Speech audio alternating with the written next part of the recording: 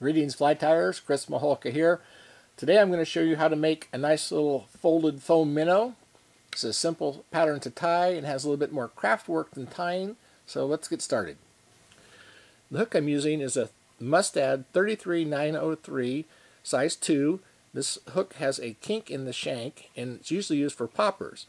What the kink does is it prevents materials from rotating around the hook shank. That's why I'm using that with my foam. Then we're going to use some silver gray nylon and some black nylon. This can be fish hair or whatever type of material you have. I like to have a straight, rigid material instead of marabou because it tends to act a little bit better on the surface since this is a floating fly. And then 1/8 inch fly foam. This is the kind that comes from like Michael's Craft Store or Joann's Fabrics. It's 1/8 inch foam sold as foamies and a couple different names. And some white thread. And those are the basic materials that will get you into a fly that will catch fish.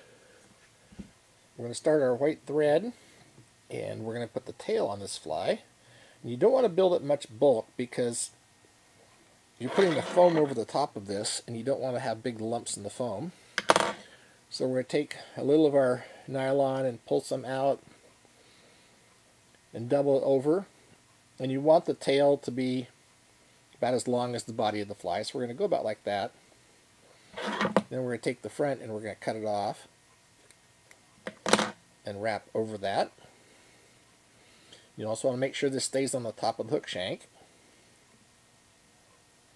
Then when you get to the back, you want to prop this up a little bit so it stays up high in the foam. And the easiest way to do that is just to hold it up, go under it with a thread, 3 or 4 wraps, and I'm just faster than the material's coming back down. I'm getting a wrap in there. And so then when I pull them all up, it makes that tail stand up off the back of the fly. Then we're going to put our crest color in by doing the same thing. Just folding over some material, measuring the length out, cutting off the excess.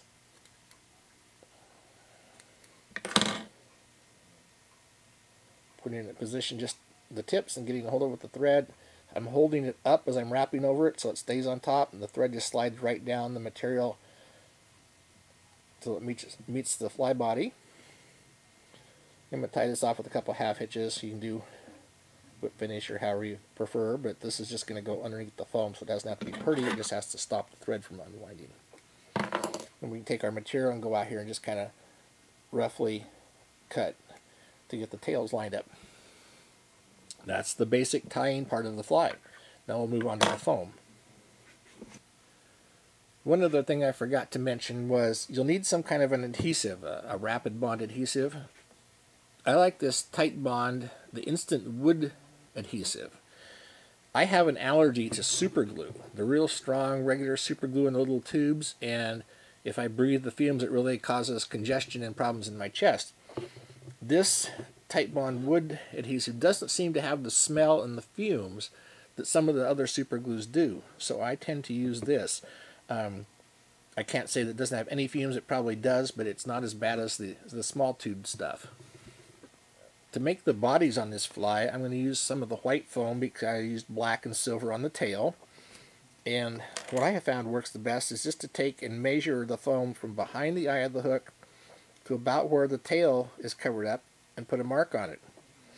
If you do this on both ends of the material, then I have found it's really easy just to take a pair of scissors and cut from mark to mark and make a piece of foam that's going to be exactly the right width to go from just behind the eye of the hook to where I started my tying. Now this is a lot more than you need. It just takes a small piece to fold over. So I like to cut it in little chunks, basically squares. And I'll show you why you keep the pieces long here in a moment. You don't want to cut it really small where it just makes the fold. You want it to be longer, but still out of that one strip of material there's enough there for 2, 4, 6 flies. So out of a large piece there's probably 60 flies in a piece of foam for around 60 cents. Now that we've got our foam cut, we could just take it and lay it in there and fold the foam over, but it tends to make a larger lump at the front where the fold is. So what we're going to do is I'm going to take this piece of foam and I'm going to fold it over so it's evenly matched on the sides. Pair of sharp scissors, and I'm going to go right down the fold. I'm going to very carefully cut just a little bit off. And you just want to take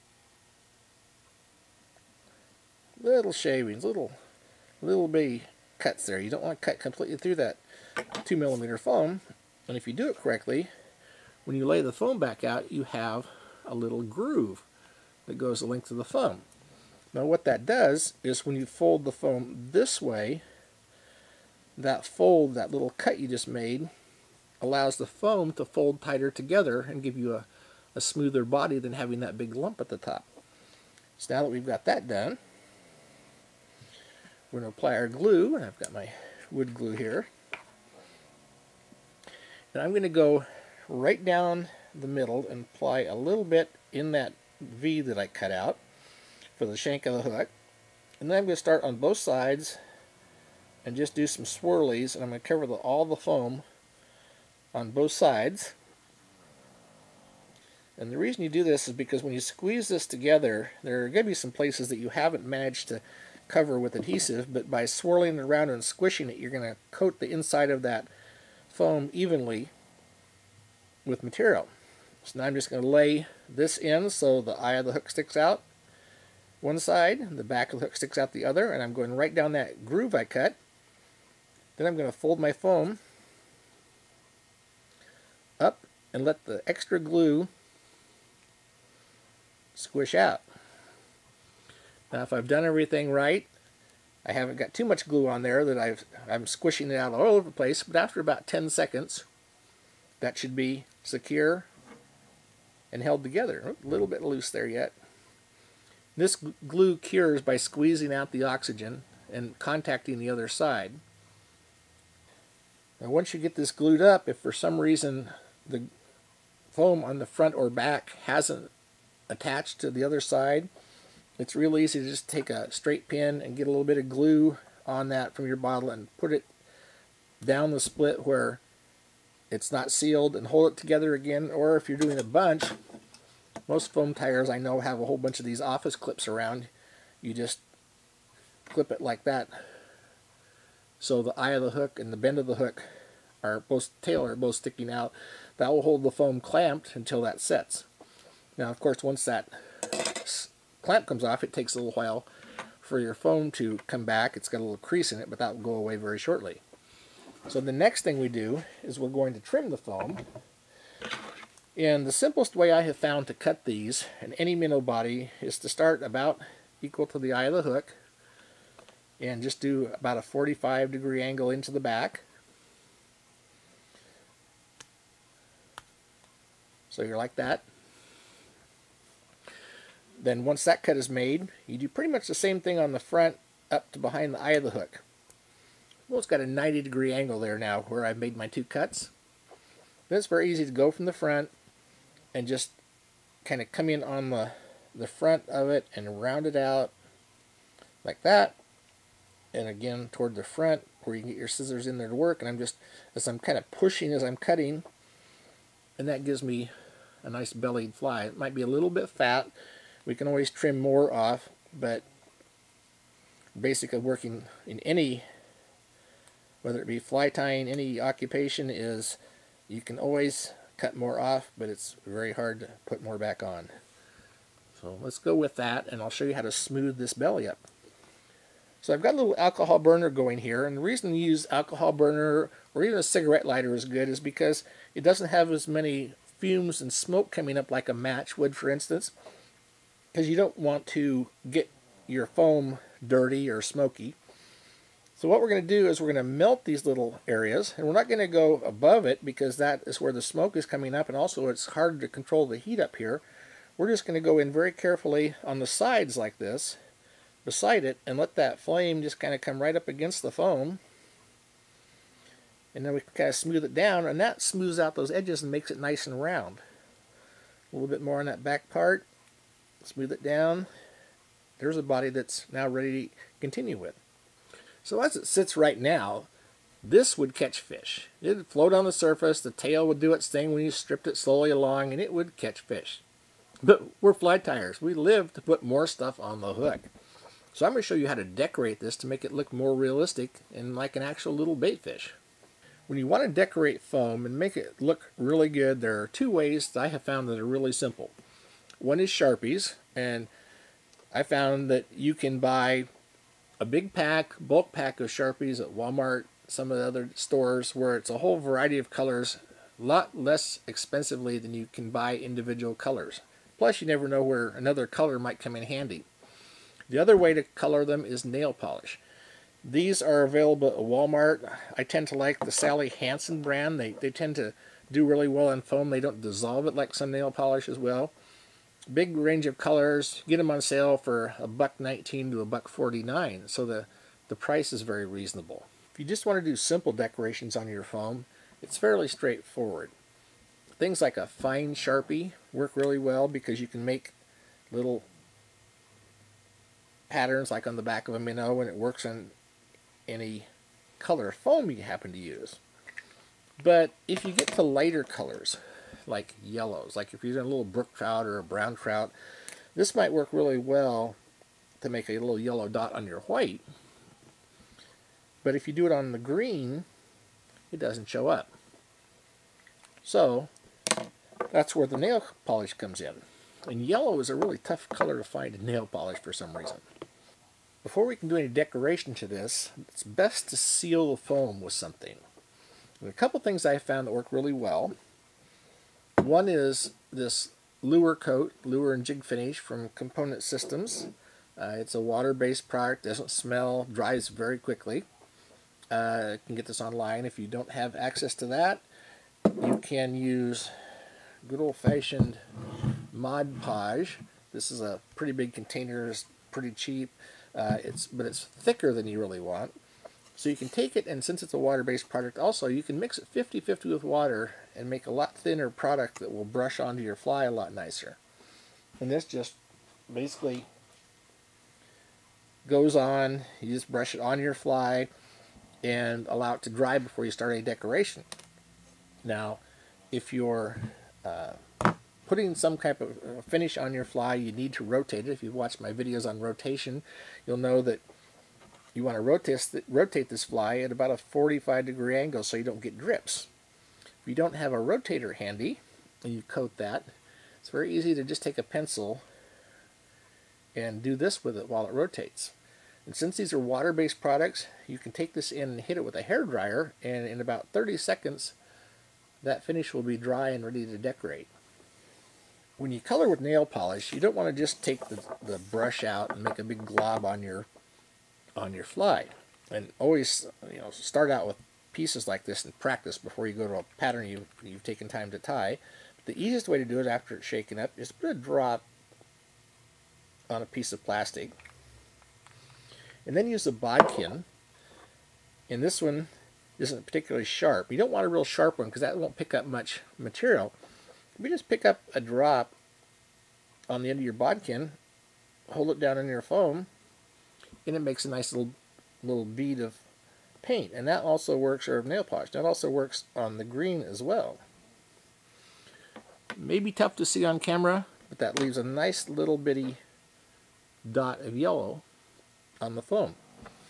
And where this really works well is if you want to get very detailed and make, for instance, a black dot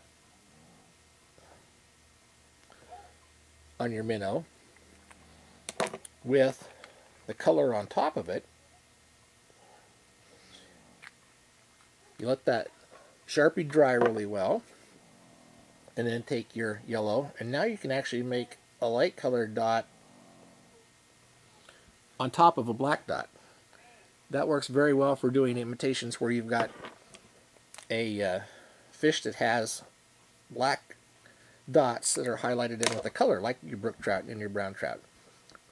We'll let that dry for just a minute there on the Sharpie, and then take our yellow paint, and now you've got your dark dot and your light dot, your highlights in the center of your spot. When you do colors, this is a lot like oil painting or watercolors in that You want to start with the lightest color first.